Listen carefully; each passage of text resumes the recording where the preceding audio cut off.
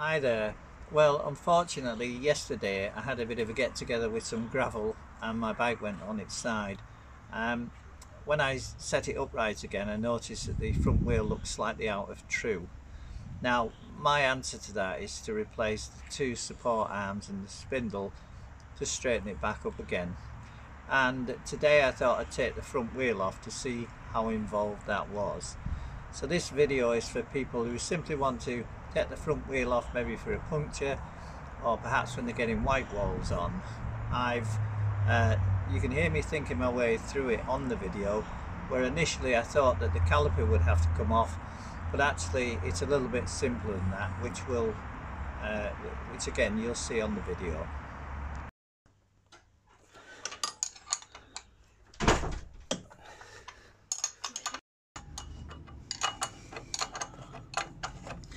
So, dropping the front wheel out, we're undoing the bolts here on the spindle, either side, and as you can see the wheel has now come loose.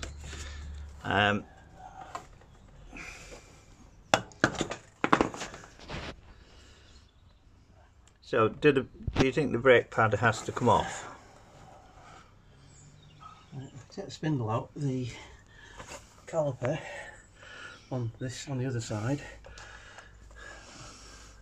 You just have to remember where these spaces go. Well, so put them down in the order they came off.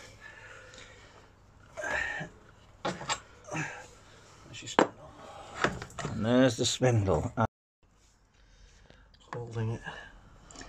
So that's the piston bolt out, I think.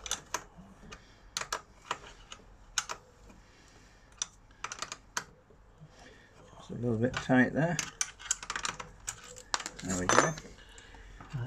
And put that bolt in place so we know where it is. Washer back on.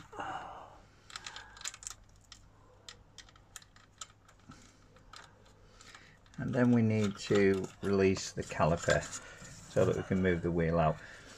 Unless of course that plate will drop off the end of the shaft. Now you obviously wouldn't need to remove the spindle if you're just taking your wheel off to have new tyres put on, but so having decided that the caliper can stay on the actual disc, we're removing the disc and the caliper from the wheel itself with these three Allen screws here. That should get the wheel free and leave the caliper connected to the disc when we reassemble that.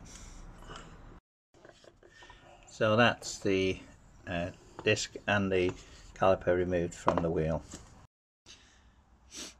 Well, I've reassembled the wheel for now, put it all back together. The actual spindle was only very slightly distorted, and I think the hangers that hold the wheel in place will need replacing just to get that absolute trueness for the wheel, which is what you need. So hope this is of use to you. Like and subscribe for more videos, and I'll see you next time. Thanks for watching.